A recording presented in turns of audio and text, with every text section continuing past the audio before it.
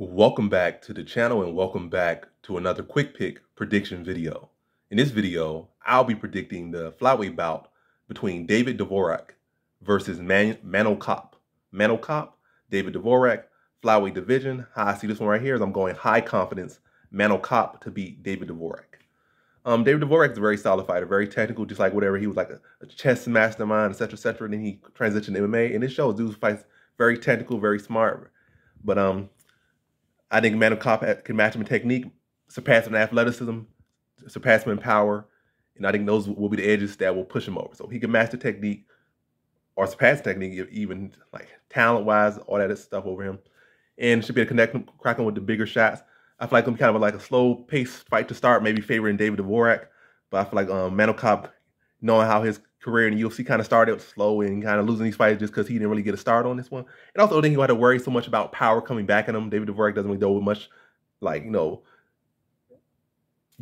like killing the tent, or doesn't know with much, like I said, power.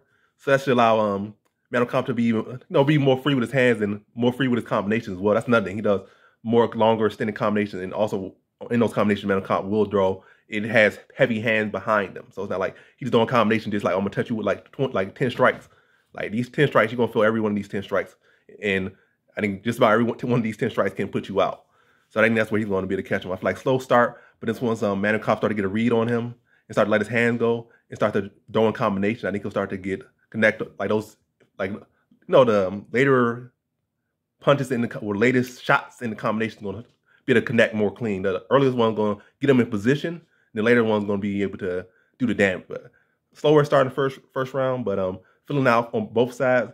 But then towards later half of that first round, I think Manel Kape going to find his range and timing and start to really start to land clean shots and take away that first round. But it's still probably be up for grabs first round. But then I think second round, Manel Kape puts him way late. I think it's still competitive in the second round, but I think Manel Kape starts to touch him with power, at different points in that round. And then really all is going to sit on him, wear him even in the later half of that first round. Then second round, be able to catch him on in them combination, drop him, and finish him off second round. So in this one, I have Manel Kape via second round TKO.